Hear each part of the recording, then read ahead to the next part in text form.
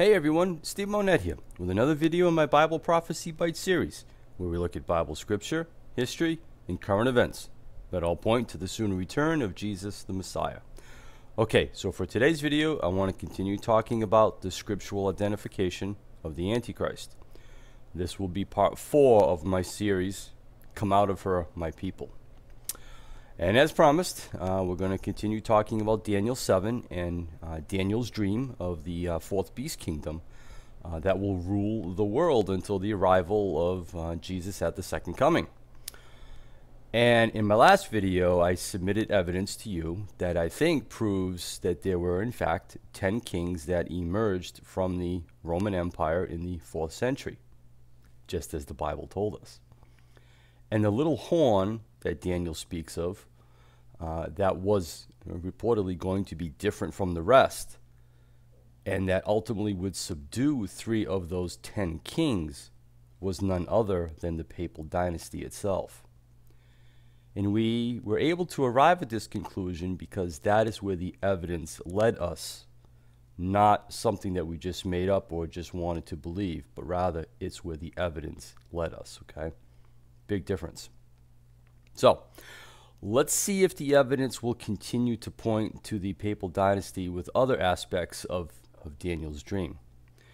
And for today, we'll talk about Daniel 7, verse 25, where the angel tells Daniel that the little horn will take very specific actions and will be given power for a specific number of years. Okay? And we're going to focus on, actually, let me just read the verse, okay? And he shall speak great words against the Most High, and shall wear out the saints of the Most High, and think to change times and laws. And they shall be given into his hand until the time and times and the dividing of time.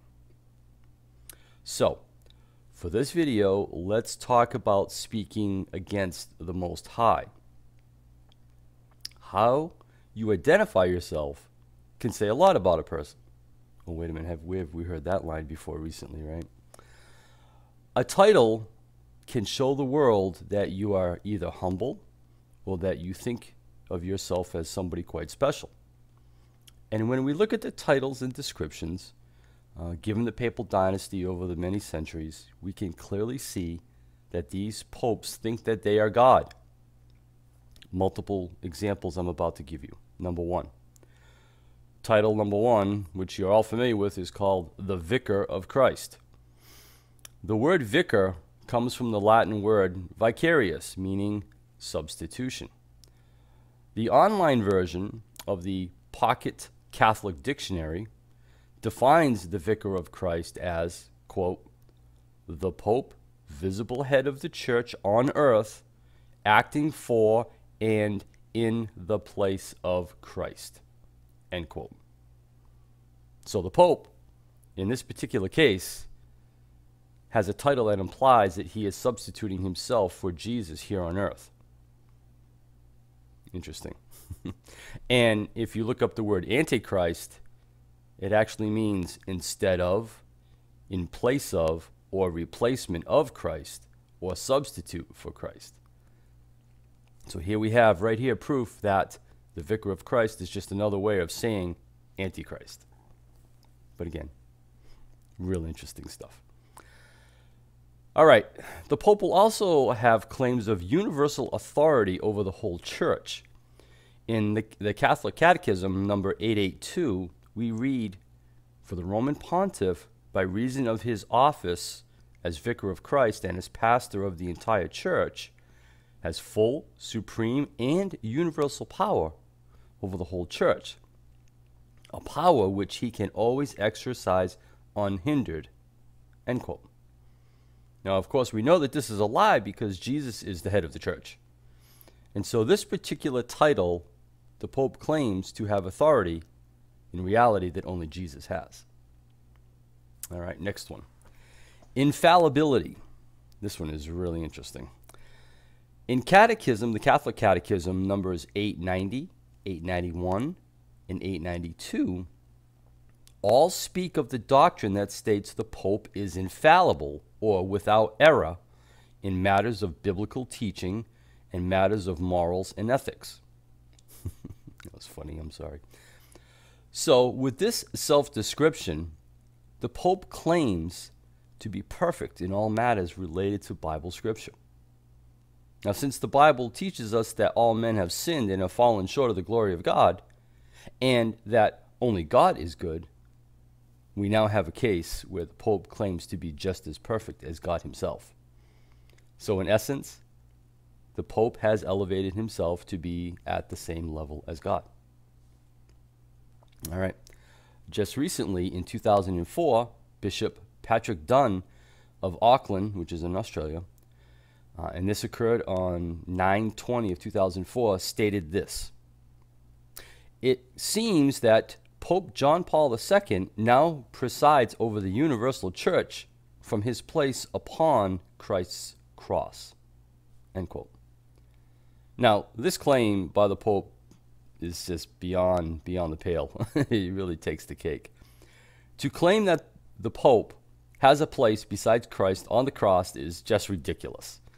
And I'm just going to leave it at that. End of story. It's just ridiculous. But whatever. And then in July of 1895, the Patriarch of Venice, whose name was Cardinal Sarto, stated the following, quote, "The Pope represents Jesus Christ himself," end quote. And then in 1302, Pope Boniface said these words: "Furthermore, we declare and we proclaim and we define that it is absolutely necessary for salvation that every human creature be subject to the Roman pontiff." And once again, the papal dynasty has put themselves on the same level as Christ. And then the final example for today is this. The Pope calls himself the Holy Father. Many people call him the Holy Father. And we know this to be wrong because Jesus told us in Matthew 23, verse 9, "Call no man your father on earth, for you have one Father, who is in heaven." So in this case, the papal dynasty, by way of another title, Holy Father, have placed themselves on the same level as God by calling themselves a name that is reserved only for God. So, I have to be honest with you, these are just a very small quantity of examples that I found during my research. If you do your own research, you are going to find numerous other examples. It's just amazing how these guys make these crafty statements that sound good at first glance, but in reality are quite blasphemous, to say the least. Now, all right, let's put this all together, and then we'll call it a day. Based on the evidence that I just gave you, it is clear that the papal dynasty for centuries has been exalting themselves to the same level as Jesus and or God the Father. They hide it in these fancy titles and in these wonderful words of wisdom. But again, they are quite blasphemous, to say the least. And this exaltation is not limited to titles and descriptions only. If you may recall, heads of state from all over the world and for centuries would come to the Pope and bow down to him and kiss his hand. There are numerous videos and photos and even paintings that prove this. Obviously, this is a form of godly worship. Hopefully you can see that. So all of this evidence begs the question: could the papal dynasty be the Antichrist, or the man of sin, or the son of perdition? If you were to read 2 Thessalonians chapter 2, verses 3 through 4, you will see, maybe, that the evidence in this video points to a new understanding of who the Antichrist really is.